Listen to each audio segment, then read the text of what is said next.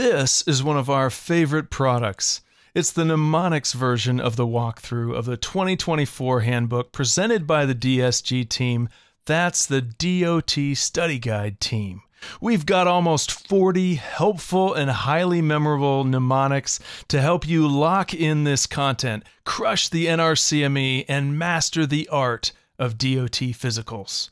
We'll be going through the summarized walkthrough content solely to focus on the specific content for which we've developed mnemonics. It's almost like a speed run of that content. You could almost call it a run through. So if you want a walkthrough experience, well, that's what the regular walkthrough is about. But this is the Mnemonics V. And then also, if it's designed or used for 9 to 15 people, including the driver for compensation, well, the way we remember that, instead of 9 to 15, we take off that 1 and we think 9 to 5. Going to work 9 to 5 to get paid, to get compensated. And so 9 to 5, we just round it up because, of course, the range would be from lower to high. So 9 to 15 people, including the driver. One eye is better, one eye is not better than the standard.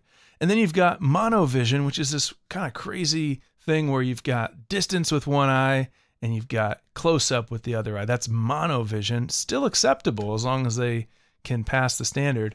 And then telescopes are not allowed. And that's why we've got this image here, telescope not being allowed, whereas the patch is. So the pirates can come in, but you can't bring your telescope, is when we will then need to get exercise stress test, exercise tolerance test. Now, when you're talking about a cabbage, you're actually doing bypass, and you're getting whole new vessels. You're not using the old vessels like with the AMI, but using whole new vessels, bypassing the old ones.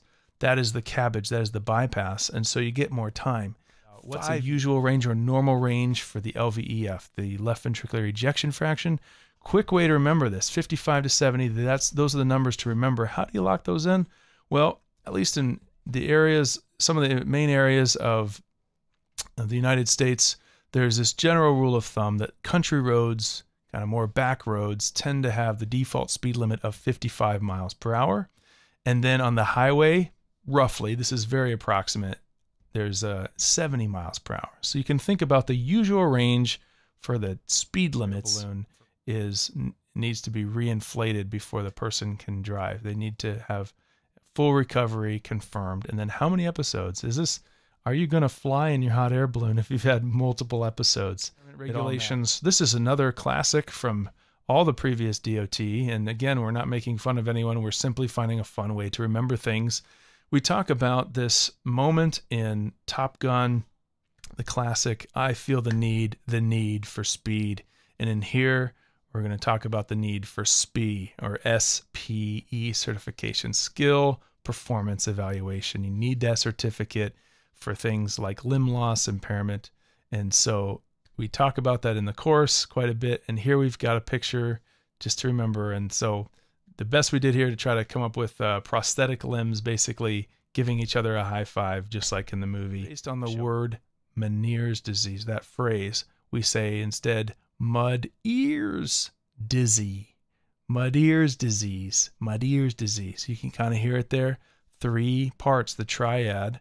The classic triad of Meniere's disease or mud ears disease is hearing loss, which is clear as mud. And you've got tinnitus, which is ears ringing. So if there's either a hemorrhagic stroke or an embolic stroke, it matters where the stroke is located and what the risk of seizure is based on that. And so it has to figure that out. And we can call this security guard. In this case, is our picture of a gorilla. We're going to call him Gov, the gorilla, and that's the government. So the government needs to know the prescriber. So the prescriber has to show their ID, flash that ID, and that's the first thing. Meaning what? That the prescriber has their controlled substance license. So the government knows the prescriber. All right, number 2, the prescriber has to know the patient. A grandfather clock being nullified because grandfathering has been eliminated. There's no more grandfathering. So remember that.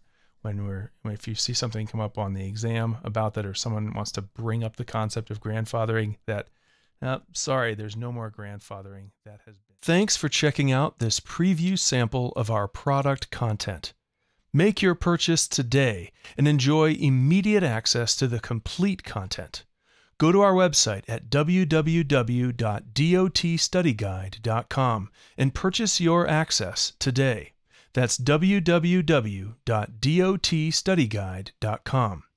Your purchase of this and our other educational media products allows us to keep producing and improving the content we provide.